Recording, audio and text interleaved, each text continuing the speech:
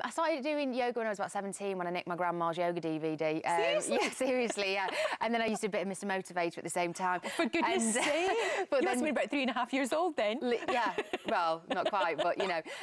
But I've been doing it every day without fail for, like, the past 4 years. So it's just part of your routine, in the way that we all get up, have a shower, you know, brush our teeth, do all of that. Yeah, I try and squeeze it in. I did 20 minutes this morning, and I'll go home and probably do an hour today. But I don't beat myself up if I don't have time to do it, or I don't feel as energised as I usually do. I might just sit and breathe for 10, 15 minutes. There's always something to do. This is proper yoga breathing. This is not just, you know... Well, even just sitting and relaxing and breathing and just kind of bringing your focus back to the moment, back to the present, just kind of relaxes you and makes you feel a bit more centred. And I think that's the great thing about yoga. There's so many different types for depending on how you feel, that there's always something you can do, even if it's only 5 minutes of breathing, or if you've got the energy, fine, go mad for an hour and a half, you know. And does that help you in your job?